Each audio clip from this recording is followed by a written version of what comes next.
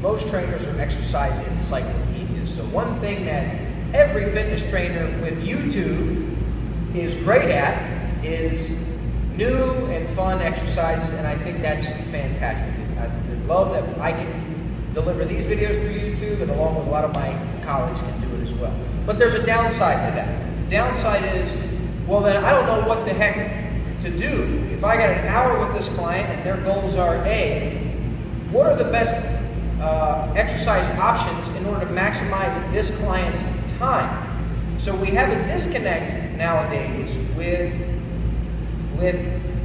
the exercise and why you're doing the exercise. So one of the things we need to get good at is we need to have a principle-based filter that we can analyze exercises from, hence this series. I'm going to start analyzing exercises. Now, when I say analyzing exercises, I'm not talking about, looking at the shear force at the knee during this exercise or the biomechanical type stuff, things like that. Other people are great at that, and they can do a much better job of that than I can. So I'll leave that to them. What I mean by analyzing exercises is look and say, what's the best purpose? What might be the best use of this exercise? And if it's really good here, then that means it's not necessarily good here.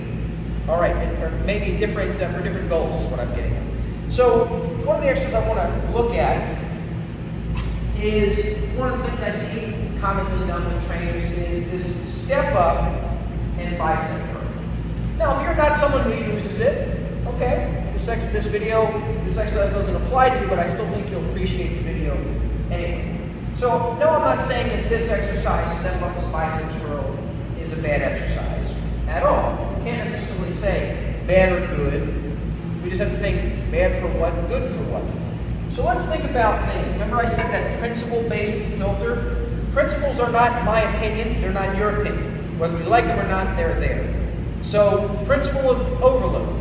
So we say, okay, well, why are we lifting weights? We're lifting weights so we can get stronger, right? Okay. And we can't get better at a movement. Oh, well, I want to build functional strength. Okay, well, you still need to get stronger, so we still need overload, right? All right, so that's a principle we can't get around, non-negotiable. We need overload to create enough stimulus to improve strength. So now, if I'm using a weight that's appropriate for me to get, let's say, 12 reps per leg for bicep curls, so I can get essentially 12 curls, is that weight anywhere near enough weight to create enough overload at the 12 rep mark, 10 or 12 rep mark, to create the proper stimulus on the leg, which I'm certainly trying to strengthen because I'm involving in the movement? Absolutely not, right? Because I can squat hundreds of pounds. There's no way I can curl hundreds of pounds. So 20 or 25 pounds for 10 reps on my biceps may be really struggling at 10 or 12 reps, but that's a warm-up for the leg muscles. So we think, all right, so where might this exercise, so what this exercise might not be that great for is strengthening the legs. Now you would say, okay, well, I'm trying to strengthen a total body movement pattern. You mean like functional? Well, function means carryover. What carryover are we getting at to do a curl and a step up? I don't really see that happening too much in life. You hold things and you step up, but that's an isometric hold in the front, and that's using your legs. Wouldn't maybe a Zercher squat where you're holding a barbell in front of you be better for that? Absolutely. We're looking at functional transfer.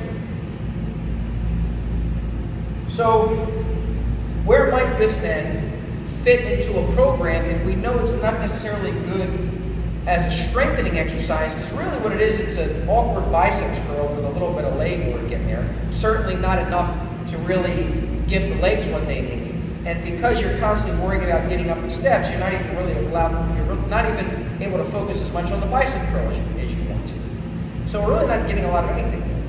So if you say, well, what about, because it's total body, what about it's getting more muscles, therefore more muscles work, more calories burned? Maybe this would be good as like a circuit type exercise to put as a part of a circuit after I've done my muscle-based work, where I start to integrate things together where I'm just trying to elevate the metabolic cost. I would say, okay, now I'm starting to pick up what you're putting down. I still might argue that we might want to involve a few more muscles than just the bicep curls, but I like where you're going. So really what I'm getting at here is taking our opinions out of it, taking the desire for just doing new fun stuff all the time out of it, looking at principles and looking at what the goal is. Every exercise has an application. Where might it best fit? The exercise, like a step up to a bicep curl, if we're looking at principles, would best fit as like a warm-up. Actually, I take that back because I don't fatigue the arms. As a part of a circuit at the end of a workout, if you're trying to just maximize total body type movements, many things at a time, and you've already done your strength training, you've done your squats, you've done your pulls, and things like that. But when we start blending things together like this, one group loses out. In this case, it would be the legs. So really, this is just a fun biceps curl variation. It's not really much for the legs.